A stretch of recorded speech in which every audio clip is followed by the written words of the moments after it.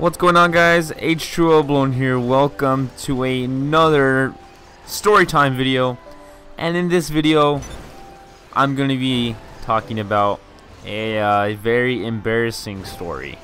So this is going to be the time I peed my pants. Yeah.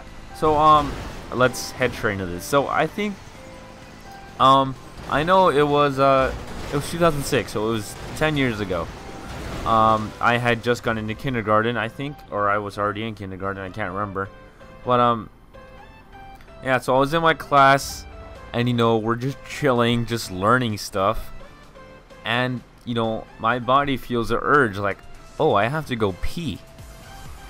So I asked my teacher, I'm like, teacher, may I go use the bathroom? I probably didn't say it like that, but yeah, I'm like, teacher, can I go use the bathroom? I really gotta pee.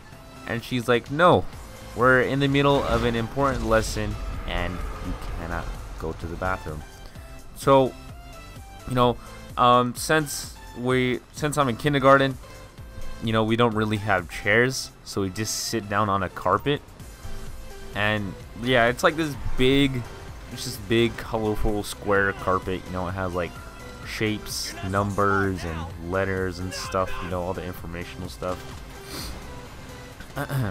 And yeah, so I'm like, so I ask her again, like a few minutes later. I'm like, teacher, can I go pee now? I really have to go pee. I mean, at that time I was probably like 5, so I didn't really know those words. Yeah, again she said no. So I'm like, well, I have to go pee. I don't know how to control my bladder because I'm like 6 or 5. So, you know what? I'm gonna have to do something embarrassing. I'm gonna have to go pee. I mean, as long as I do it, I'm gonna feel better in the end. So,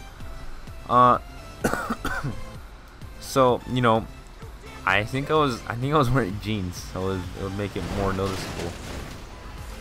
But I don't remember, like, what was I gonna say again? Oh, but I just don't remember the feeling. I just remember, learning stuff. The feeling passed. Like, I didn't have to go pee anymore. But I mean, all of a sudden it just all happened. Pee just came out and stuff.